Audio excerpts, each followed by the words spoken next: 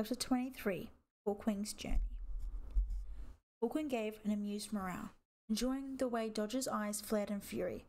Cat for cat, we're much better fighters than any of you. I'll bet there's not a single cat in your group that could stand a chance against one of our warriors. Dodge let out an incredulous snort. At the same time, Leafster exclaimed, Hawkwing, don't be reckless. It's not reckless, Hawkwing retorted steadily. He turned back to Dodge. You and me.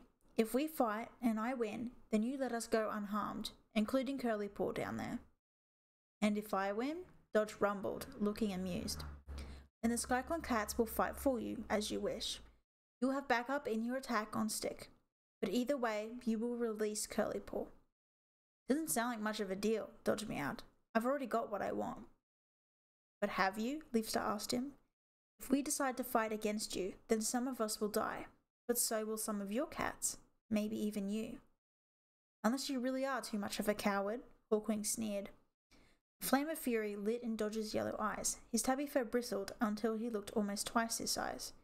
He slid out his claws. Stop calling me a coward, he snarled, and leaped straight for Hawkwing. I accept your pathetic challenge.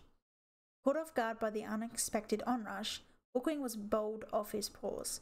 Dodger's weight was pinning him down. He was half smothered by tabby fur. Dodger's eyes gleamed close to his own.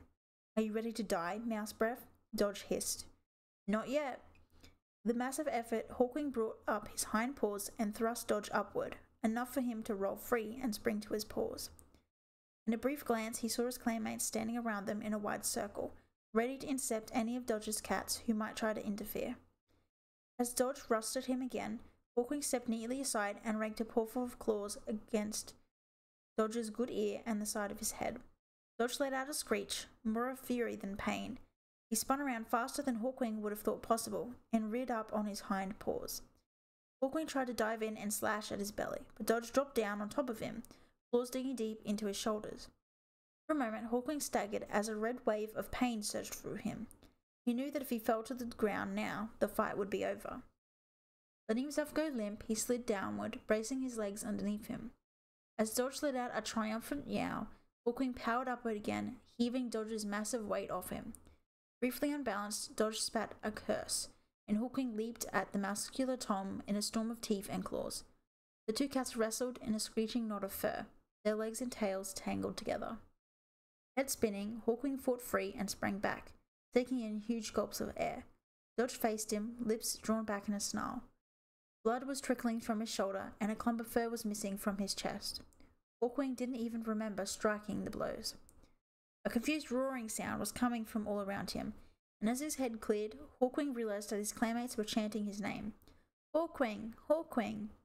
He caught a glimpse of Pebbleshine, her eyes glowing with pride. The support from his clan poured new energy into Hawkwing. He sprang at Dodge, darting past him while he slashed its claws down Dodge's side. Dodge followed him up with lumbering paw steps. He's slowing down, Hawkwing thought with a spark of hope. He's a big cat, but big cats like him don't have much energy. He's tiring. Maybe I can win this battle. But Dodge wasn't finished yet. He hurled himself at Hawkwing, carrying him off his paws again, and using his greater weight to hold him down.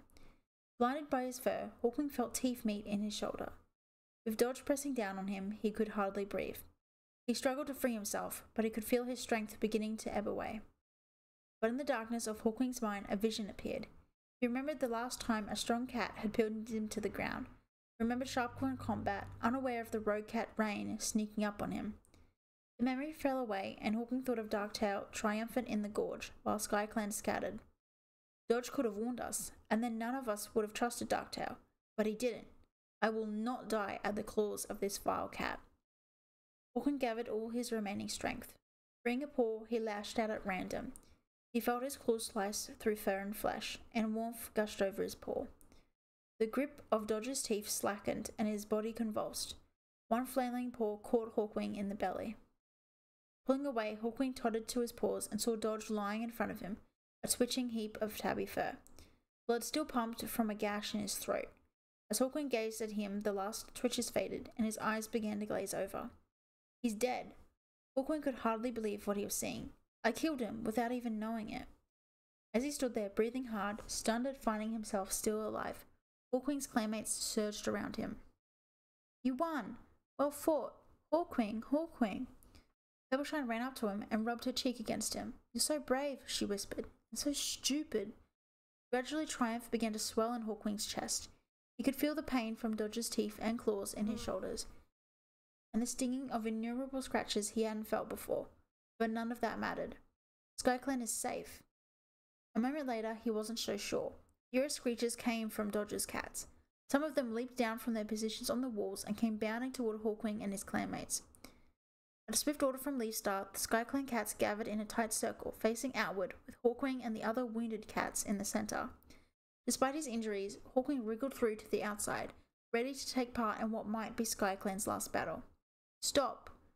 Before any of Dodger's cats could reach SkyClan's defensive circle, Harley let out a yowl from where he still stood on top of the pile of stones. The attacking cats halted, giving each other uncertain glances. Dodge made a bargain, and he lost, Harley continued. Now we must honor it. SkyClan must be allowed to leave unharmed.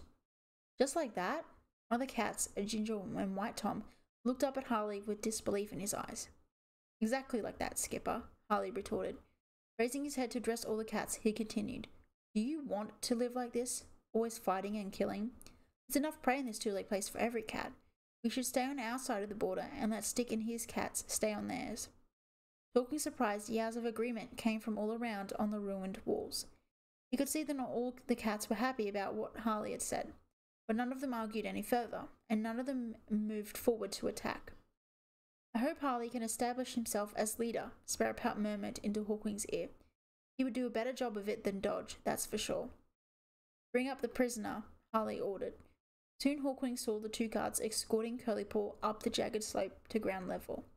She rushed over to Sage Nose and Birdwing. They pressed closely against her and covered her ears with licks. Thank you, Leafstar meowed to Harley. Now will some cat show us the way out of here? I can do that. A small dark shape darted out of the shadows behind the ruined wall. Hawkwing recognized Shorty. What are you doing here? Harley challenged him. Shorty dipped his head. I followed my friends, he replied, angling his ears toward the SkyClan cats. I needed to know what was going on. Wouldn't you have done the same? He challenged Harley. A glimmer of amusement appeared in Harley's eyes. I suppose I would, he admitted. Now get out of here, all of you.